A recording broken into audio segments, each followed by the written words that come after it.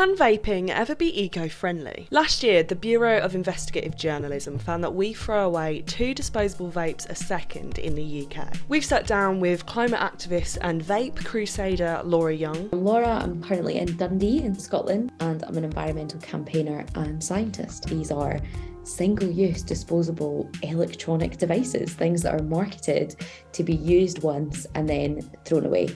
And that to me was bonkers. As well as Dan and Taylor from Oxford Vapers to try and suss out whether or not we can quit smoking while saving the planet. I'm Dan Greenall, the owner of Oxford Vapers and founder, along with my father. And to date, I believe the company has helped approximately 15,000 people stop smoking.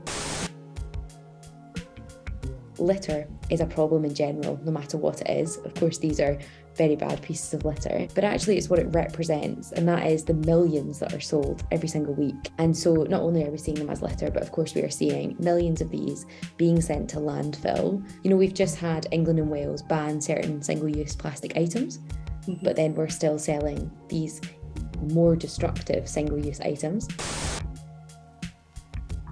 There are carbon neutral disposable vapes out there, but people aren't buying them because they're not looking for an eco-friendly solution.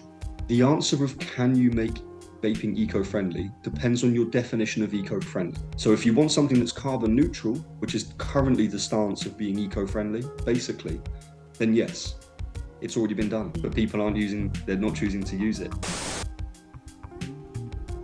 But when you walk into your local convenience shop, the first thing you now see is a display of colourful packaging showing all these different types of vapes that are available to buy. They don't specify how you're supposed to dispose of these. They are sold using the word disposable.